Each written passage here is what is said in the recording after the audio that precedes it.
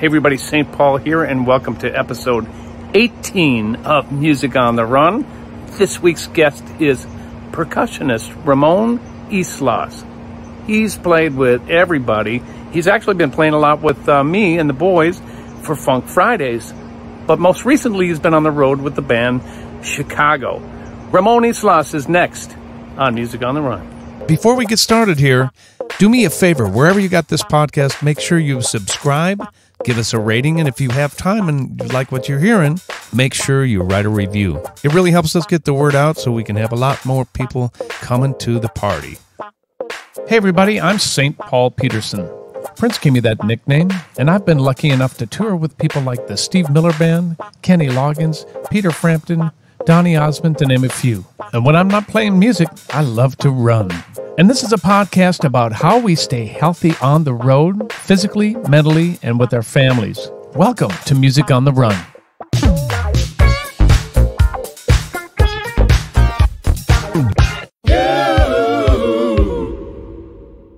Hey everybody, St. Paul here, and welcome to episode 18 of Music on the Run, the 6th from the Peterson family basement. Yep, I'm still down here. Anyway, my next guest grew up in L.A. He's an incredible musician who's worked with people like Aretha Franklin, Jennifer Lopez, and David Sanborn, and now has been touring with the classic rock band Chicago. Please welcome my buddy Ramon Yslas. Hey, how are you? Hey, there you are. I'm going to just pin you on here just because otherwise my video guys will get really mad at me because they're going to have to work extra hard. Welcome. Oh, well. Hey, hey, video guys, thanks for taking care of us. I'm good, man. I'm rocking and rolling and taking it day by day. You're where are you? You're in LA right now, right? Yeah, I'm in LA. And I am home. I'm home in LA, and it's been it's been interesting. What have you been doing for 4 months, Ramon? Well, I know. Well, I got home like everybody on the road, including you. We all got home like March 14th, 15th or something. And just cooking, hanging with the kids, with the family, working out when I can. Here at the house, I bought the battle ropes, which is awesome. Did you really? Dude, I highly recommend that. It's a great workout. We'll totally get into that in a second because that's really what I want. We're going to talk music, of course. Yeah, of course. But I want to know a bunch of other stuff about that. But you've been home with the family, working out. You've been doing I have the studio, and I've been doing some recording with, people are sending me tracks, artists are sending me tracks. Been doing the Funk Friday with you, which is amazing. I love it. So fun, man. Well, I'm going to keep asking you as long as you say yes. Yes, you know that. All you have to do is just send the tracks. That's it. Man, and so fun. And cooking, a lot of cooking. Oh, experimenting. I didn't know you were a cook. To a certain point. I don't get all, I just try to make it look fancy when I post it on Instagram, You cheat. So yeah, I cheat. So You're a liar. Ramon Yslas is a liar. No. But and just and keeping up on what's happening and washing my hands and wearing my face masks, and doing what I'm supposed to do, because I want to get back on the road just like you. We want music to get out there, man. We want to play. So I can't wait to get back in the same room playing with my friends. We've been doing a lot of stuff online, but man, dude, I'm with you, man. I'm with you. We need the communication, the vibe, the whole presence, the fans, the everything, the back and forth, and look at for what we're doing now. This is how we have to share the music and share the love, and they need it. We need it. The fans need it, and like Chicago just posted the song "Feeling Stronger" every day, a video thing, and cool. I love doing it, but then again, you're watching it, and I'm going, oh, I miss my brothers. I miss them. So how long have you been with Chicago now? I started March of 2018. Yeah, what a great so like 3 years, man. It's fun, dude. Are you having a blast? Yes, it's the ultimate. I'm part of a rock band, a famous rock band, a rock band that I grew up, you and I grew up listening to, that we know so many songs before I was even in the band. I played them, who knows, hundreds of times. You played them. And when Wally, the drummer, when he called me and said, "Hey, I just threw your name out to the boys, and can you do some dates?" And I was like, "Let me think about yes, of course." Yep. Yes. And I was like, "Of course." And it's been amazing ever since, Such a great gig, man. Yeah. I don't know I don't think I've seen you at that gig. So I have a long history with the band from, I know a lot of the cats in the band as well. So yeah, they all know you. They all know you. Well, I can't wait to see you in that chair, man. I guess I have to wait a little while, but. Well, every time we were near you, you were on the road. So, because remember I called you. You were out with Peter. And thank you for that. Yeah, you were out with Peter, and I was like, get your ass to the venue. You're like, "I'm not in town." I was like, okay. That's right. So, yeah. So, since this is Music on the Run, Yes, run sir. us through what a typical day looks like to you, because we all need to stay in shape. You look great, by the way. I'm sure it's super physical what you do on stage, but is there any other routines that you go through? Well, you're talking on the road, correct? On the road, yeah. Yeah. Okay. So let's start from the night before. You're done with the show. Yep. You get on the tour bus, as you know, and then you head out to the next city, and it could be a 2 to 7, 8 hour drive, depending where you're going. Right. So obviously, movies, you relax, and fall asleep, and then get to the hotel. So my routine usually is waking up. Even when I'm home, I do a shake for breakfast, right? I've been, I use this product called Lynn Nutrition. It's a friend of mine, Lisa Lynn, whose products, I should turn you on to that, man. It's some really good stuff. Please. Is there anything here? Like, one of the cool things I use every day is the Daily Power Shot. The LinFit Daily Power Shot, Mega Multivitamin. It is a mega multivitamin mineral. It's awesome. Seriously. That with the shake and slowly waking up. Of course, my cup of coffee, you always have to have that with you. Wait, what class is that, Ramon? What class is that? You should ask. It's the Yslas Avenue mug. Where can we get something so beautiful? How funny, you should ask. If you go to my website, which is yslas.com, and you'll see shop, the little icon shop, and there's many a product there you can find. But the cup is one of my favorites. I must have one. I've got my little Music on the Run one here too. Oh, I want one of those. One of those. Give you those one. Are awesome. It costs $20,000 to ship. I hate shipping mugs because they're so expensive. It's the dumbest thing ever. Yes, I know. Okay. That's bad. I know. So coffee. You've got your protein shake. That's the first thing you do. And I'm ready. Vitamin mix. So usually, if it's a nice day outside, depending on the city or whatever, then I'll go for a long walk. And here's the thing too, Music on the Run listeners. This guy right here has inspired me many times to get my butt out of the hotel room, because he is running. I don't know. What do you do? Like, I just did 9 miles today. and I'm like, what the hell? He's like, all right, I got to get out there. Paul's he's hitting the streets. I'm going to hit the streets. That's good. That's what it's all about. Seriously. And I get my, some fresh air and go out, hang out, check out the city, grab a cup of coffee while I'm out. Yeah, there you go. And usually by 2:30 or so, then I'll hit the gym just for a little bit. If it's a show night, I won't do too much of a workout, because the show itself for me is a workout, because I'm moving around so much, bouncing, dancing around, so I'll do just like some weights and a little bit of cardio, back to the hotel, take a shower, get a late lunch, and then head out to the venue, and here we go, showtime, So that's pretty slick, man. And I mean, I remember being on tour, and it's been so much better now, being health conscious with the food and everything like that. But, having pizza and crap around all the time. Do you do better at home or on the road? I do better on the road, man. I do better on the road, because my goal is to always stay healthy on the road. because the show must go on.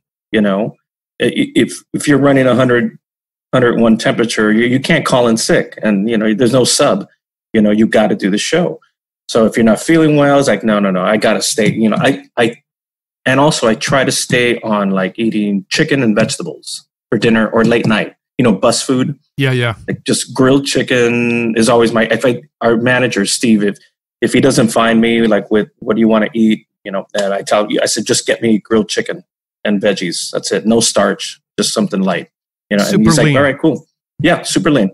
And usually when I'm home, then I'll do, let's get some burgers. Let's get, you know, some fried chicken. Well, cause you know, you're home, you know. Yeah. So what are you doing since you've been home? I mean, you were talking about some bands or something like that, right? Resistance recording. Well, okay. Chicago's been staying busy. You know, I've been recording a lot with Robert and Jim Peternick have been writing a lot. And I've recorded like on 4 or 5 songs already with them. And they're cool tunes, man. I mean, if you go to the Chicago website, chicagotheband.com, you'll see a link for music. And 3 of the songs are posted already, and they sound amazing. Wow. And Neil, our singer, is on it. Robert, of course, is playing. I'm playing tons of percussion all over it. And they just keep writing. They keep writing. Outside of that, we've been doing the videos, as you've seen. Yep. You know, like kind of what we've been doing. And then, you know, phone calls, we check in on each other, you know, like what's happening, what's the latest, blah, blah, blah. And then outside of that, musically, I've been recording with other artists. People have been sending me tracks like your buddy Snowman. Did Snowman send you a track? He sent me 2 songs, and they're killing. They're killing. I've yet to finish them. Yeah, he's a really good player. I've yet to finish them because last week, oh Lord, I was telling you I had major computer problems, and it just died, of course, right in the middle of the session. That was like, oh my God. You know, so I was in computer hell for a couple of days, but I'm back. I'm back to normal. And this Latin artist, a singer I know, she sent me yesterday a couple of songs. So I'll be busy the next few days. I have on my plate, you know, about 4 songs a track. And another artist down the street that lives for me, this blues guitar player. So he just sent me 2 songs, and dude, it's, as you know, look at behind you, you have your studio. It's, especially in this time, it's so important to have somewhere to record, you know? Sure is. Yeah. And meanwhile, great, by the way, I'm in the living room. Oh, thanks. But I would have done the Zoom for my studio, but the Wi-Fi is in and out, and I didn't want to stress your video people on that. And you, so I was like from the living room, the kitchen. I'm sorry, living room. And then I've been getting really into bike riding, so I've been doing that. Great. Yeah. So you're staying in shape at home too. That's actually where I was leading to. Is that you're still working out and doing that kind of thing at home, huh? Yeah. Either me and my son go for a long walk, early morning, late night. Yeah. And then I do a bike ride around 7:30. I listen to, I'm a big baseball fan, so I listen to Dodger Talk. It's an hour talk show. I headphones and I ride the whole way. Perfect. And I do about 8 to 10 miles, depending how fast and how much energy I have, Right. Well, that's great, man. So you're, for me, I don't know about you, but running for me in this isolation has been such a godsend. I'm telling you, to be able to get out and just kind of work out all the funkiness, and not the good funkiness. I know. The weird funkiness that's going on all around us. Of course. Yeah. Just, it's very important. Helps me relieve stress. Of course. Yeah, I know. Me too. I have to do something. I can't. If I go one day without doing any exercising, it's a hard sleep that night. And we need to sleep. We need to rest. So the stress of what's happening, especially with the COVID and then all the horrible racism and anger and everything happening around the world. And that combination it's not good for the soul. I mean, it was in your backyard when it started, man. I mean, I was worried about all you guys, about all my we were people worried in about Minneapolis. everybody. Yeah. It's been such a,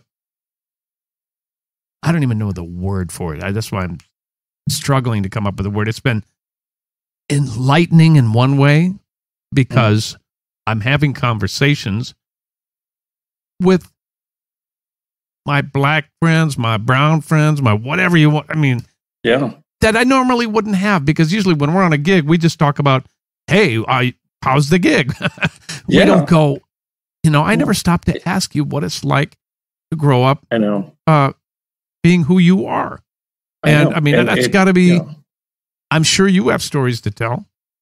Oh yeah. I mean, it's, one of the most beautiful things about music, as we know, there's no separating color. There's no, like, we are, I mean, with us, you and I have such a beautiful opportunity to experience true Black American music with our dear brothers and sisters, because that's the foundation of music. Seriously. I mean, yes, it is. the roots of rock and roll, of music, is all about R&B, and it's sad that some of the songs from the 60s are still, are today. The lyrics are today, and about all the changes that were happening back then. But it is a movement. It's such a strong movement that it's happening. It's really happening, and I'm sad to see so many people getting hurt and lives, just murders happening and deaths, but it's leading towards a movement that it's been years in the making and painful, and I feel for many a friend and many all the heartache, all the pain. I found myself just at times just literally like just crying. And I remember the most recent one was the young man Taylor, the one who played violin. Taylor, can't remember his last name. God, he has such a beautiful smile, and when I was seeing those pictures of the beating of him, and then he ends up dying, and that one just broke me down. And I was like, I can't believe it's continuing, but yet I believe it's continuing because it's ugliness that's happening around us. And, and it's painful, man. It's painful. It's painful to see. How's everything in LA right now? I mean, besides you guys being nearly on lockdown, though, how is the writing? How's the sense of the musical community out there? I mean, have you been able to get a read on how people are doing? Well, I'm not directly in LA. Just below Pasadena. So not too much around me, but when I'm watching the news, like Santa Monica and, the rioting, the protesting. The protesting seems like it's calmed down a little bit. Music wise, there's nothing happening. I mean, live, right. There are some places in Orange County that have live music, but they're limited on capacity. Obviously, I believe it's less than 50% that they're allowed. I've yet to do a gig. I haven't been called to do an actual gig. Right. It's once again, the whole COVID thing is people need to wear their masks, dude. People need to be out there wearing a mask. It's been proven. Look at New York City. Look what Cuomo did. They are doing their job. They did it, and I praise all my New York friends. And I'm happy to hear that. And I have a lot of friends out there, and they were telling me it was brutal. It was ugly to see the whole city just shut down, and now it's slowly getting back to a normalcy. That sure is. Yesterday, LA just announced a lot of shutdowns again on what is it? Salons, anything indoor, anything indoor, gyms. Yeah, they all are shut down again. So it's like people just stay away and wear your mask, please. That's it. We want to get back and make music. Yeah, we need to get back. And this is for you. This is for you and for us. You know, we miss playing. We want to get back out there and make you guys smile again. Make me smile. Right. So let's just, I want to go back now. You grew up in LA, right? Mm-hmm. Yes. Okay. And you're the youngest of 7? Correct. I'm the youngest of 5. Oh, wow. You and me were the same. Yeah. No wonder we got along like that. We got along like that. I know, man. So what's it like growing up with, you have brothers and sisters? I have 4 brothers, 2 sisters, but one of my sisters passed away about 10 years ago. Oh, I'm so sorry to hear that. No, about 13, 14 years ago now. Yeah. Man. Yeah. So growing up in a household like that, is everybody musical? Well, let me see. 1, 2, 3 musical. 3 brothers. My brother Gil plays guitar. He lives up north now in Seattle area.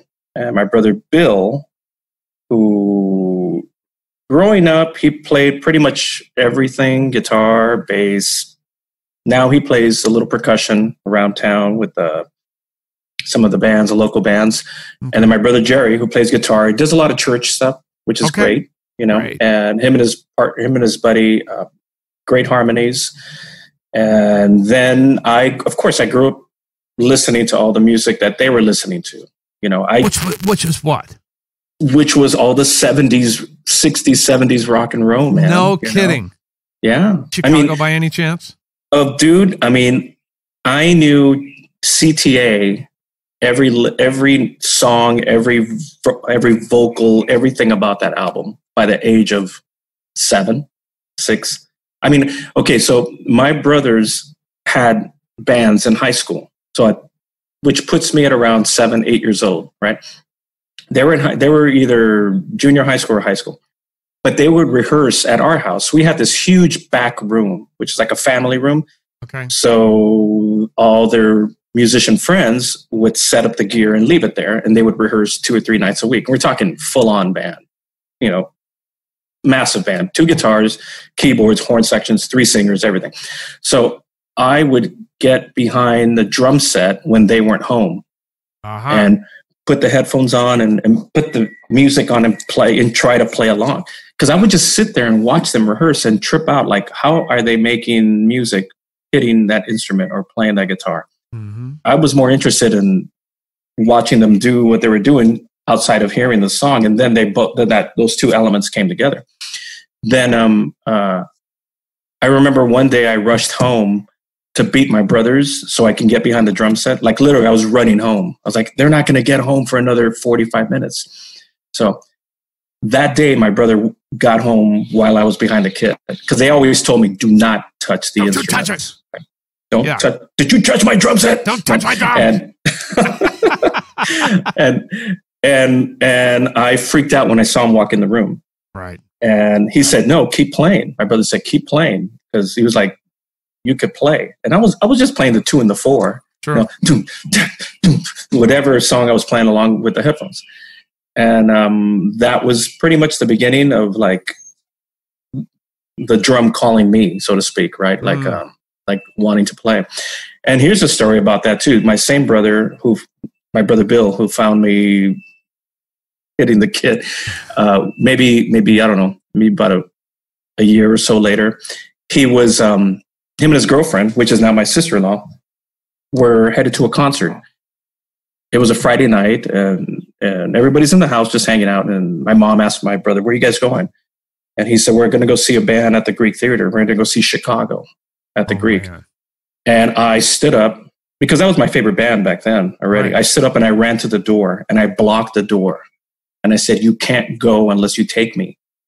And my brother said, "We only have 2 tickets." And dude, and I remember, like, my sister-in-law said, "You started crying, like, no, you have to take me. You have to take me." So she said, "All right, we'll exchange the 2 tickets and hopefully get a 3rd ticket. But we have to go to the theater to try to do it, to the Greek." Mm-hmm. Dude, I jumped in the car. We get to the Greek. They had great seats. They had 2 great seats, like dead center, maybe row 10 or something. The only 3 tickets available were against the wall, way in the back. Right. So we got those 3, and that was my very first concert And my very first concert was Chicago. So unbelievable. What crazy, are the odds right? that you get the gig however many years later? Yeah, I know. It wasn't even in my thought process. Not even when I started working as a musician. I mean, I was like, God, it'd be great to play the song, but never to be a part of the band. I remember years ago, I had mentioned to Wally, because Wally was playing percussion, and then Tris was on drums. Was playing drums, yeah. Mm-hmm. Yeah. And I told Wally, man, if by any chance you end up on Kit, I said, because you never know what happens. I said, call me. Well, and you Wally have goes, to put wow. it out there, don't you? Yeah, exactly. You had to put it out there in the stars, man. You had to put it in the universe. And Wally, years later, I must have told Wally that like 7 years ago when he first got in the band. Yeah. Unbelievable. Yeah, and now, dude, we were supposed to be on the road right now. I know. Well, they are road dogs, man. That I'll give them. Dude, they've been touring for 51 years straight. Who wins? Well, 52 Tower of Power or Chicago in the touring? I mean, they're both neck and neck. Yeah, they're on the road you're right. all the time. It's just, and that's the first thing. And that's the first thing Robert told me when he said, "Welcome to the band." He said, "Look, welcome to the band. We're happy to have you here." He goes, "There's only one thing I ask of you." And I said, "What?" And he goes, "Get ready, because this band works." And I said, "Start the bus. Start the bus. Let's go." But you're not afraid of work. Let's do it, man. Come on. All right. So before we keep in the present, let's go back. So you went and saw Chicago. When did you get the opportunity to start playing some gigs, and how did that transpire? Well, I think, okay, so first of all, we love music growing up. So then I started getting, as I got into my teenage years and able to drive, I started going more and more to the Baked Potato, to see live music, right? By the way, those of you who don't know what the Baked Potato is, it's a very famous club in Los Angeles where the greatest musicians get to go play. Yeah. Anyway, sorry, I just wanted to explain that. No. Of course, it's in North Hollywood, and it's like one of the oldest clubs we have. And we're talking like from the late 60s or early 70s. Mm-hmm. I believe it's the early 70s since the club existed. And so I would go. Well, first of all, I was already playing. I was playing in high school bands, playing drum set. Actually, I was playing drum set. I was about in 7th, 8th grade playing with a group of seniors from a high school. Right. It was a band that needed a drummer, and somebody said, "Hey, I know this kid, but he's a 7th grader, or, he's 13 years old, and these are 17-year-olds." And so I remember like auditioning, I guess, and they were like, "Yeah, let's play." So it was a rock band. We were just covers, and and I remember one time we played at a club, an 18 and over club, because the guys were 18, mm-hmm. and yet I was 14, and we're playing, and the crowd loved it, and as soon as we were done, the owner came over and said, "Okay, you have to leave because I just found out you're 14 years old, so you have to leave." So he literally like escorted me out of the club. Mm-hmm. And the guys in the band were like, "Well, we don't want to leave yet. So can you just hang out? We're going to hang out." And I was like, "Oh." So I just sat outside, waiting for them to come out, because I was 14. I didn't know. Lose his liquor license, I suppose. Yeah, well, exactly. So I waited outside. I think there's a lot of us who kind of snuck in. Yeah, under the wire doing that stuff. Of course we did. Yeah, I don't know how it happened, but somebody told them I was 14, and so I was playing, doing that, and then as I got into my teenage years, I met, you just start meeting more people in the industry. Mm-hmm. So then slowly I started getting into the Latin scene, where, when I decided to switch over to percussion, then I started taking percussion real serious, like I started studying with Luis Conte, sure. The famous Luis. I started studying with him. Then I took lessons from different Cuban percussionists, and then I started buying the gear. I remember I went, saved some money, bought a whole mess of gear, and then started doing little Latin gigs around town.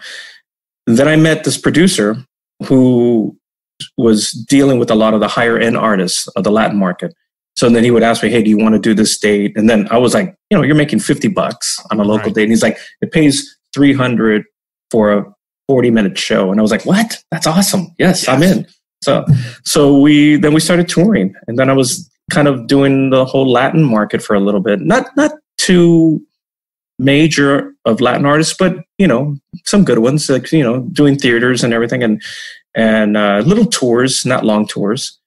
And that just started snowballing into other opportunities. Like that, I met Ricky Minor. Oh yeah, and Ricky. This is in the late 90s, I believe, when I met Ricky, and this is funny. So I recorded with a band called 98 Degrees on their on the song called Una Noche, which was like a radio hit for them. Mm-hmm. And then I found out that they were going to tour. I was in New York, and then I found out, they're going to start touring. I was like, I played on that song. So I was like, who's in charge of putting the band together? So they told me Ricky Minor. So I was like, I don't know who that is. I hunted him down, called the union. Yeah. And then I got a hold of him, and Ricky was funny. Ricky said, he goes, who are you? And I said, my name's Ray Yslas. I play percussion. I live in LA. And he goes, look, I know everybody here in LA. And he goes, I never heard of you. And I said, well, not yet. You haven't heard of me yet.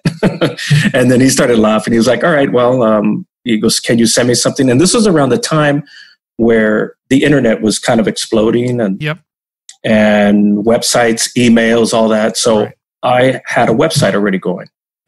My buddy Dave Hooper, you probably know Dave Hooper, drummer. I don't think so. Oh, okay. He's a web designer as well. Like he knows everything about that. So he created my website. We were on the road with the Rippingtons back then, where literally in the back of the bus, he was putting my website together. And I was like shocked. Wow, this is so cool, a website, So then when I got a hold of Ricky Minor, I told Ricky, well, you can look me up on the internet. And he goes, you have a website? I said, yeah. And he goes, well, let me look you up right now. And he said, all right, cool. All right. He goes, okay, come down tomorrow. And I said, tomorrow? He goes, yeah, come down to center stage. I'm auditioning musicians for the gig. And I said, okay, what time? And he told me the time, and I showed up and was playing. Sam Sims was on bass. Oh, sure. He's great. Sam. Yeah. Teddy Campbell was on drums. Yep. Who else? The guitar player from New York was the MD. And I forgot who else, the keyboard player, another LA guy. So that was the beginning of me working with Ricky Minor, pretty much. And then that band, dude, all we did was promo for 6 months with 98 Degrees. Ooh. 6 months of just strict promo with a show here and there, a Disney show, and another TV show. And then that ended. And then I started immediately, like 2 weeks later after that, with the Backstreet Boys. Did you? And then we did that. I auditioned for the Backstreet Boys at one of those Ricky Minor cattle calls. Oh, you did? I sure did. Oh, right on. Maybe I met you. Oh, I think Sam Sims ended up doing the gig with us. Yeah. Of course. Yeah. I don't even know if it was for that tour. It might have been a subsequent. It might have been a different one. Because that band started rolling with the boy bands. Yeah, I did the boy band for we did with Backstreet. We did over like 120 shows, and we should have done more, but then 9/11 happened, and the boys didn't want to tour anymore. They were like, no, we're done. After 9/11, we went to Japan, and then that was it. And then we were done. And they started up like a year later. But then from there, I did little things here and there, working with, still working with Ricky, like with Patti LaBelle. And then he put me on Christina Aguilera. And then I was working with Christina on 2 tours after that. So you're telling me stuff I don't know about you, which is really great. Yeah, I mean, cool. I got to record with Christina. I recorded on Ain't No Other Man on that song. Oh, really? Man. When I was called into the studio and I tracked on that song, I remember coming home and thinking, that's a Grammy Award winning song right there. Mm-hmm. That is, she's going to explode. That's a #1 tune. And sure enough, it was, took it to a whole different level, man. That tour, we went everywhere after that tour. So you went on the road with her as well. Yeah, I did 3 tours with her. Golly, man. 3 long tours. Yeah. But man, with Christina, when we would go out, we would stay out for 9 weeks, 8 weeks, 9 weeks. And my kids, I remember Diego was like the one, you know, and he didn't know me when I got home, you know, so he was like, you know, this is such an important part to share with, you know, people who are up and coming and how you manage and navigate being on the road while having a young family, having your wife back at home. How does that work? How did that work for you?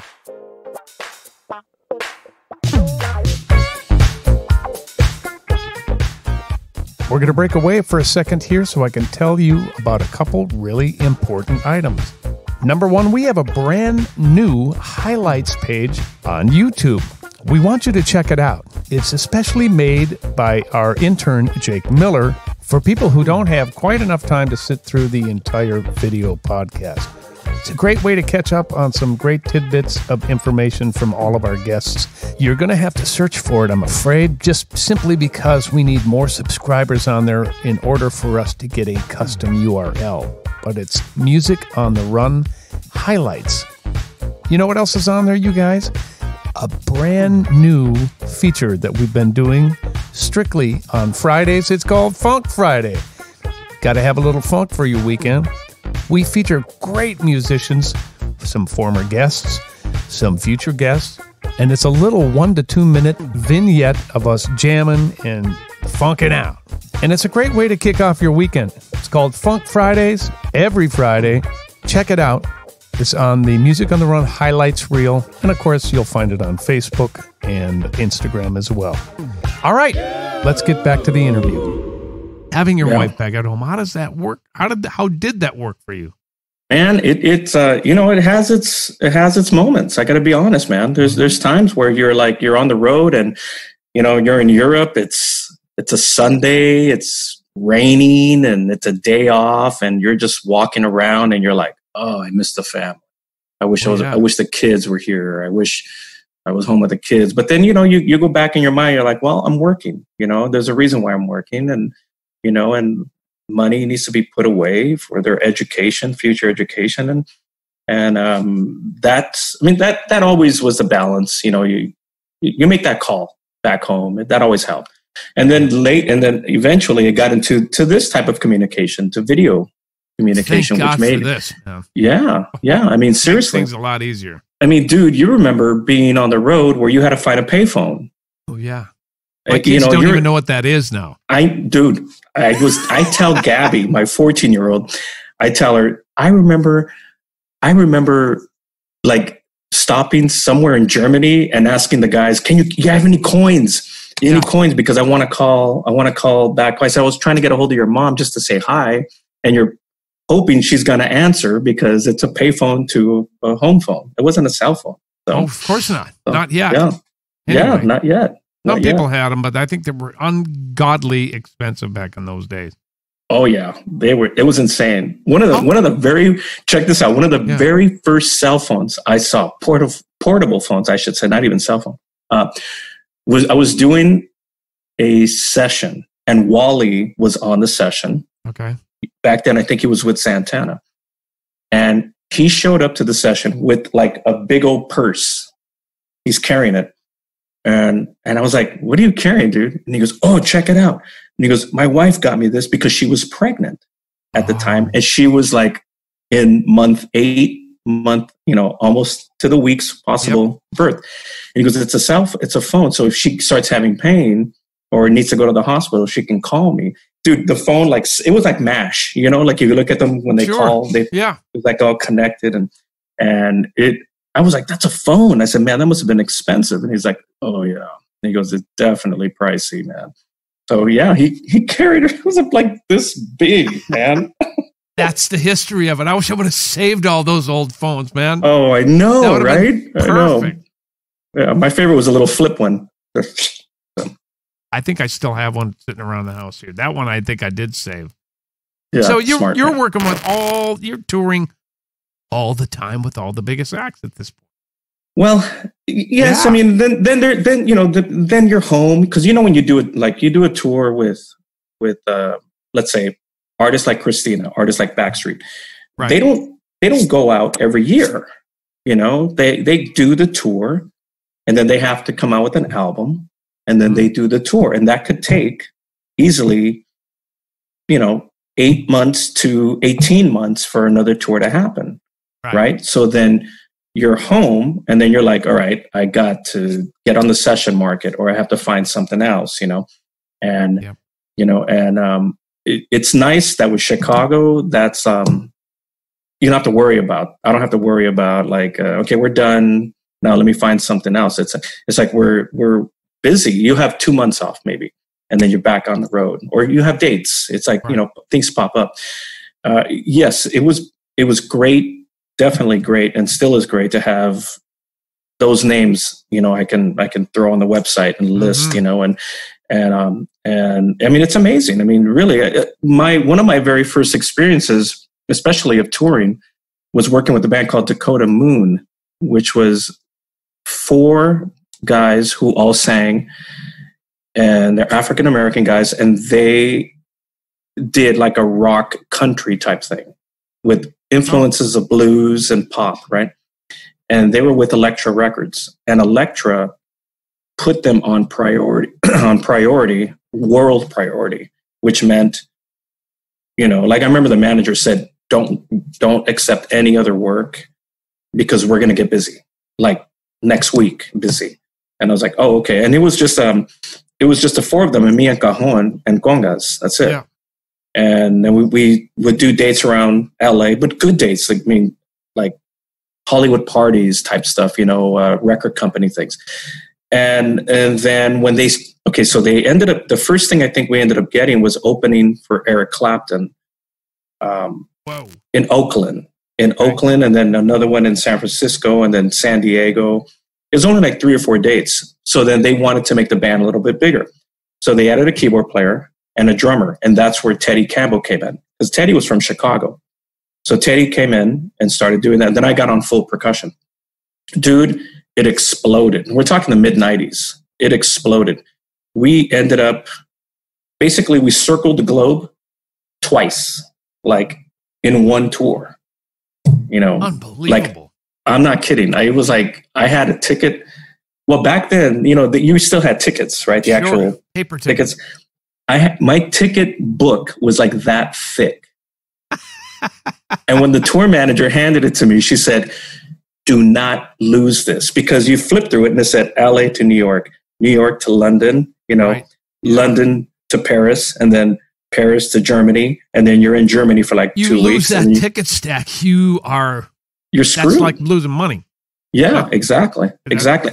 And I remember, going through it, and then it said Australia, New Zealand, Japan, and then it said Japan to LA, and that was coming home. That was like home. And then when we got home, she handed me at the airport another stack of tickets, just like that.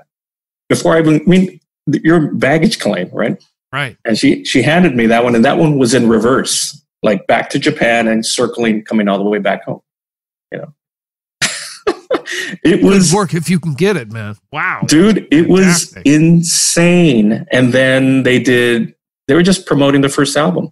It was fun, man. It was I think was my true first experience of being outside of the States and experiencing the world, everything, and that was amazing, man. That just opened your mind up. I tell my kids, especially my daughters, like, some of the best education you can get is by traveling. And as you and your whole family know, it's like you meet, you experience cultures, you respect the cultures, you have incredible food, unbelievable food, and you meet wonderful people while you're doing it.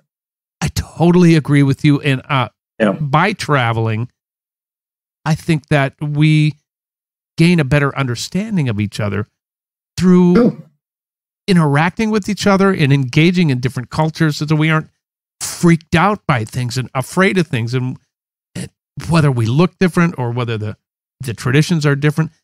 Yeah. If you are open to that that will set you up and set the world up for such a peaceful journey. I mean, for me, traveling has just been incredible. I mean, I agree. We are so lucky that we've done that. And maybe that's what insulates the music community. I feel it's a little insulated from what's going on in the world, just because we speak the same language. We love on each other. We respect all the music, and it's just been an amazing gift to travel and experience those things. I agree. And you know, one of the most, when I decided, like, to myself, as what you did and Ricky and your whole family did, when you decide, that's it, I want to be a musician, you know, this is what I want to do. You also told yourself, I want to travel and experience music from other cultures. I want to hear what radio sounds like in, you know, Switzerland or in, you know, Istanbul, or I mean, and that was always my thing. The first thing I want to do is turn on that radio in the room and change the channels and hear what's going on music wise. Like, what do they listen to? What are you hearing? You know, like the very first time I went to South Africa. Oh man, I was just blown away with all the music. I was in heaven, and I remember, and that's when I went to Dakota Moon. We went to Joburg and the other city by the water, further South Africa.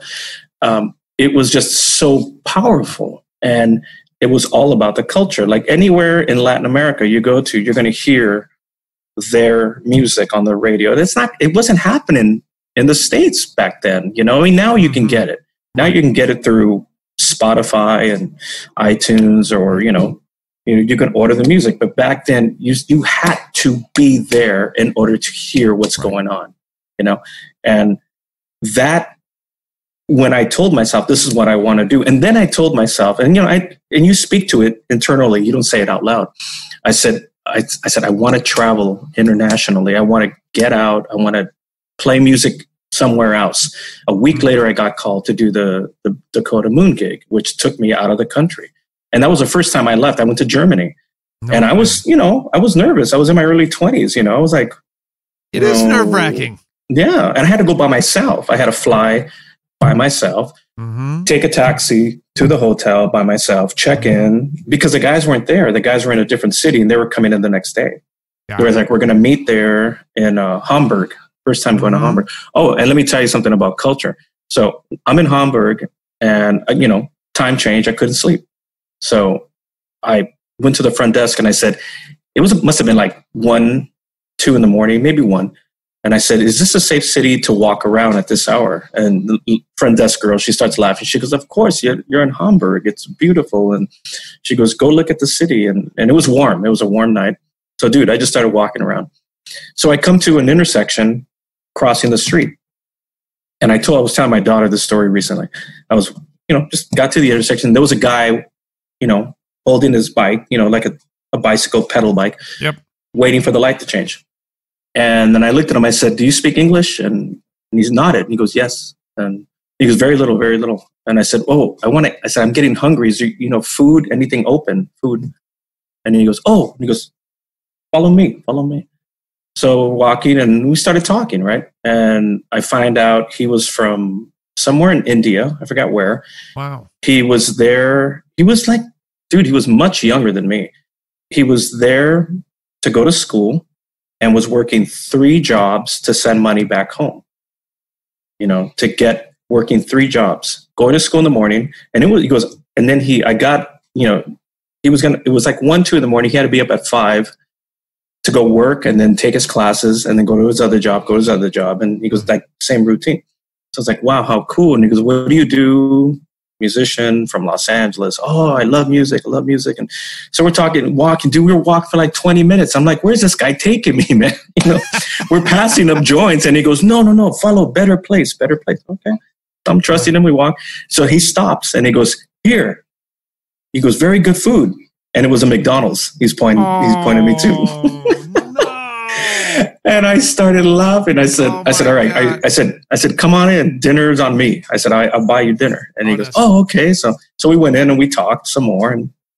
And we did write each other's addresses down, like, but we never stayed in contact. But it was just like, it was just a great experience of a culture in another culture, and find out what people are doing for their families. Right. That was a big shock to me. I mean, it was a big culture shock, a big like coming from here, from LA, where that I if I didn't want to work at that age, I could live with my parents and I'd be fine. Right. People's journeys are so interesting. Again, what it boils down to in what we said earlier is, how do we advance if we aren't talking to each other? True. The bottom line, man, is that we just got to engage. And there's fear in that too. Yeah. What if he doesn't want to talk to me? What if she, whatever the case may be. I mean, I'm sure you're the same way too. You're the same way when you're on the road, because absolutely I am. Yeah. I want to get out. I want to run in the city. I mean, when I was, the last big tour I did was with Brampton in 2016, and I remember ran everywhere, as you stated earlier.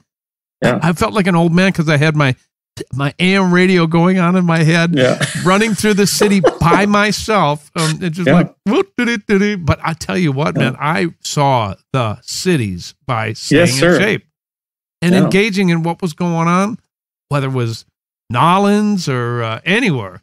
I tell you what, the training in the South in the summer is not fun. Oh, no, I would walk out. I would walk out and I'd be like, oh God, okay, this is going to be a short walk. I'm just going to get some coffee, but then I wanted to be outside, but then I realized, no, I have to save my energy for the show tonight. So get back to my room and chill. Yeah. So what's the toughest thing about being on the road for you? Rest. Okay. Getting enough proper rest, because your body, the time, everything changes. You don't go to sleep at a normal hour, and you don't wake up at a normal hour. I like I said, sometimes the drive may be 2 hours where you can be in your actual bed at 2 a.m. Or sometimes you don't get to the hotel till 7 a.m., 8 a.m., and you have to sleep. So then you're blocking out the curtains, you're making sure nobody turn off. And I don't like turning off my phone, because if anything, I want to know what the kids are up to. I want to know, like, if somebody, the manager, Steve, needs to get a hold of me for some reason, I don't turn off my phone. I leave it on, and it's just getting enough rest, because, and of course, in staying healthy, that comes with it. Rest, you don't sleep, you're going to get sick. I've done 2 or 3 shows where I have been like, let me just get through this show, please, because I just wasn't feeling well. I remember Robert told me one time, he said, hey man, if you gotta bounce, if your stomach isn't right, and don't worry about it, just do it, and he goes, we've all done it. Right. We've all done it, where you just gotta go and come back. Nobody's going to trip on it. And he goes, nobody's going to be upset about any of that. He goes, and he, guys, the Jimmy, Lee, Robert, the principals, they're like so cool about everything, as long as you get the job done, obviously, but that's, You are one of the funniest guys I know, first of all. And you're such a great brother. No, I mean, every second of the day. And Ricky tells me stories, because you've toured with my brother Ricky. You and I we haven't had the pleasure of touring together. We haven't yet. Exactly. We will. Yet. We will. But that's going to happen. Oh my God. Yes. Yeah. Ricky, when me and Ricky are in a room, man, it's non-stop silliness, Well, that's what's so fun about that. And I love it. I love it. It keeps you young, man. It keeps you going. And I miss your brother. I miss him so much. One of the first times I met Ricky was working with Stevie Nicks. Back then, Lenny Castro was doing the George Lopez show, right? Right. So then Stevie started doing some promo dates. I don't know for what. It was for the new album. And Lenny couldn't leave the George show, right? Or they really didn't like him leaving, And so then Waddy calls me up and he's like, hey, man, I need you to sub for Lenny with Stevie Nicks. And I was like, hell yeah, I mean, cool. Yeah, you're right. So I went in and Ricky was on the gig. And from the very get-go, from like the moment we started talking, we were hanging hard, rehearsals and then the TV show.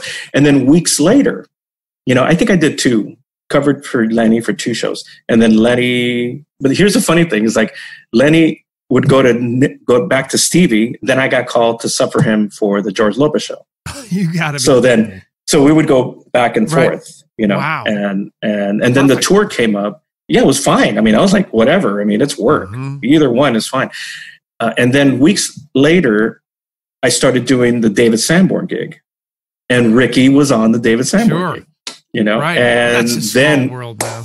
We were on the road. Dave. I mean, you've worked with Dave many a time. So, and then that's where I met you at the Dakota, where you came out and hung out with us. And Ricky would just, you got to meet my brother Paul. You got to meet Paul. He's amazing. He's amazing. And I was like, wait a minute, that's your brother? I know of Paul. I didn't put it together. I said, now I see the resemblance. And so I obviously knew from you back in the Prince, that whole time frame, man. You on the album cover, everything with Morris Day and that whole thing. Yeah, man. Let's see, it's over there somewhere. There it is, right behind you. It's a little kid in the orange suit somewhere up here. Yes, right there. Yes. I can't fit in that suit anymore, mind you, but it's funny you said that. That's my goal, is to get my weight back down to, where am I at? 161, to get it like at 153, but like a firm 153. Right. Yeah. Well, it's never going to happen for me because I was this big and hadn't grown into my body when I was 17 doing that. So there's no hope of that. So that you were 17? Wait. You were 17 those days? Yeah. Mm-hmm. Oh, that's man. Crazy. You were living large. Graduated high school and then went and worked with those guys. You were living large back then, man. Look at that. I didn't even know what I had. I was like, I know, okay, right? Yeah. Sure. I'll do this. You know how that goes. You're just going to step to the next thing.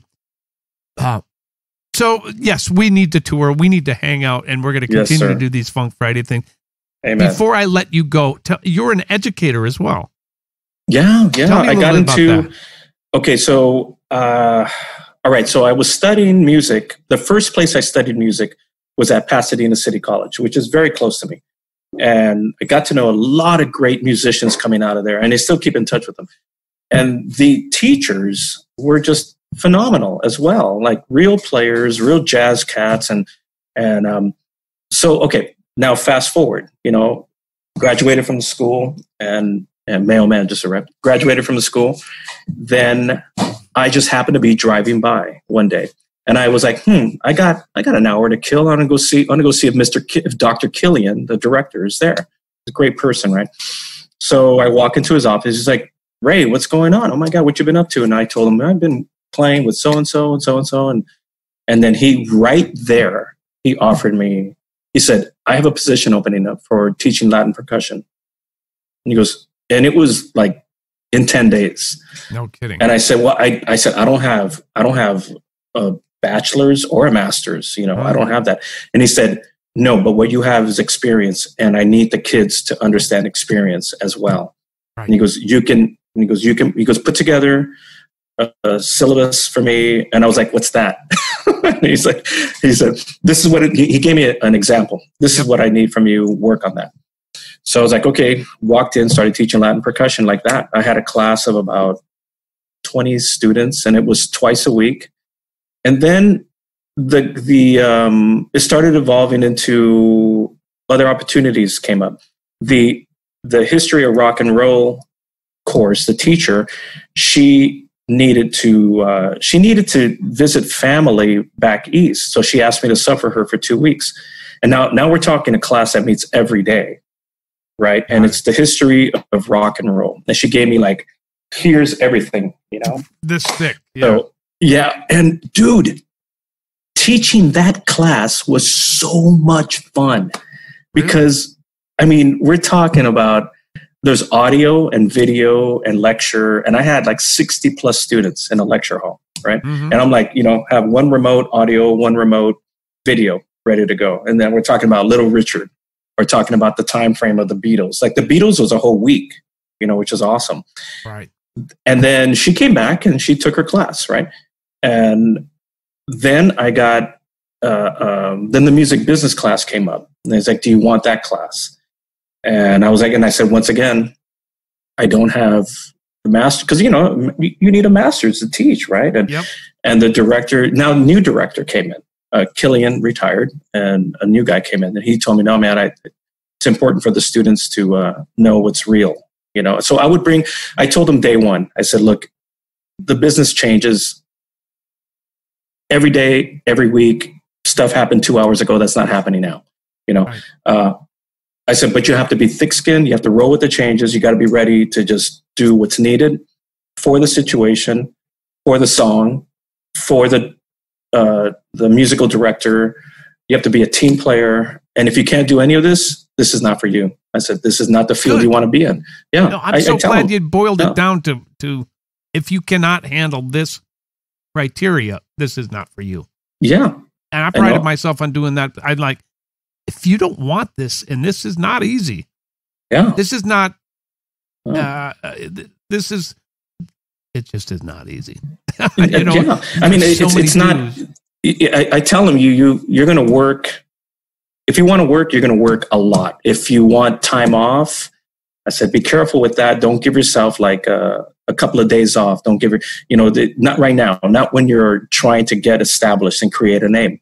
Right. I said, take everything. I tell my students, take everything you can and do what you can. If it's good music, if it's a good friend, and do it for free. Why not? What are you going to do? If you have 3 hours, do it. I said, you'll be rewarded later on it. You know, that's so true. Sometimes you don't know why you're doing a gig. You're shaking your head going, this is not great, but somebody's listening. Somebody listen, and another opportunity will come out of this. I mean, look at places. You are the classic example of that. And I just spoke about that to this young drummer I know. I said, man, I've been doing this Funk Friday with my buddy. We've done it 3 times. I said, all of a sudden, boom, Soul Man gives me a session. Right. And it's his album. Right. You know, it's like, I heard you playing with Paul. It sounds amazing. Like, me and Paul are brothers, you know, we're family. We do anything we can for each other. And it's like, wow, Paul got me a gig, you know, that's awesome. I love that, you know, because really awesome. It came out of a hang, and who knows really what that's for other than the brotherly connection and to play some music. But the byproduct is great that it's a gig. It's awesome. I mean, you never know why you're doing it. Mm-hmm. And also I tell the students, just, you know, the main thing is networking and roll with the changes. If you can do those 2 things, you're fine. You'll make it. And obviously practice your instrument. Learn. One of the best things I've ever heard was like, learn the foundation, learn the history of the instrument, and then make it your own. And then as soon as you make it your own, you'll become a working musician and learn every style of music possible. You know, that's it. You know, and you know what? I asked Robert Lamb, because Robert, I didn't audition for Chicago, right? I did not audition. They just said, okay, let's do it. They send me the music. I learn the music, you know. Now it's different, as you know, when you're listening to music and you love the song. Yeah, it's awesome. But then when you have to play it, it's a different approach, because you have to learn it. Yes, you do. You have to go back because you might have learned it and played it wrong for 30 years. Yeah. I mean, or you're in your car singing along going, hell yeah, you know, air drums and everything. Yep. And then you're like, wait a minute. No, on this section, there's no drums. It's tambourine. Okay, cool. Blah, blah, blah.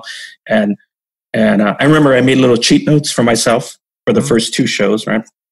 And I'm looking at and I'm playing, you know, and Robert's right here to my left and Wally's to my right. So I'm playing, looking at the cheat notes. And then Robert, after the first show, he said, man, it sounds great. And he goes, but do me a favor. Don't use the cheat notes tomorrow night. And he goes, because it looks like you're reading music.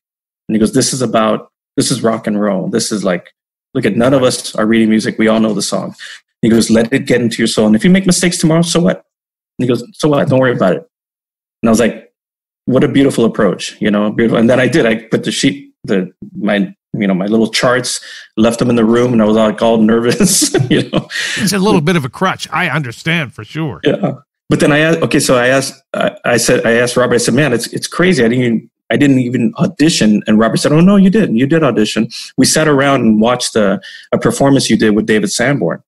And, no kidding. And he said, he said, "Oh man, the guy plays with Sanborn, and they all love Sanborn." He was like, "That was a ticket for me." As soon as I saw you playing with Sanborn, I was like, "He's in." I was like, "Awesome."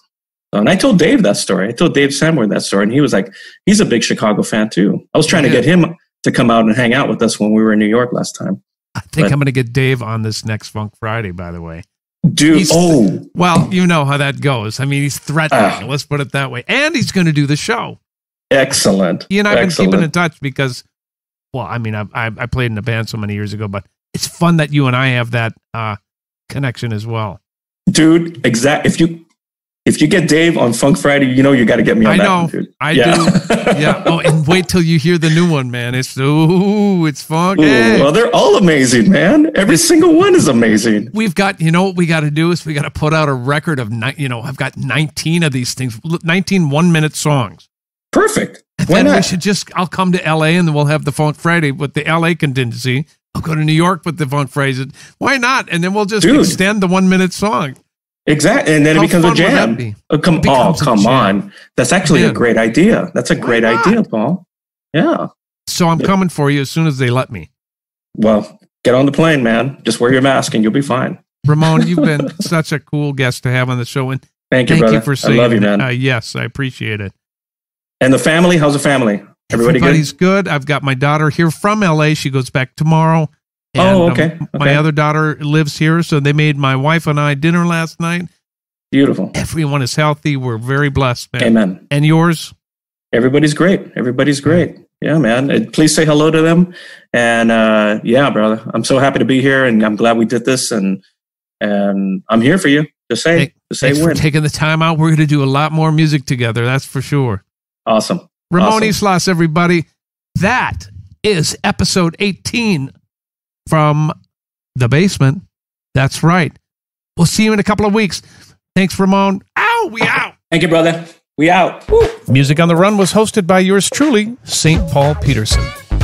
Edited and produced by my buddy Davide Raso. Video editing by Ivan Sebastianov. And a very special thanks to the people who financially support this podcast. And remember, always run the hills.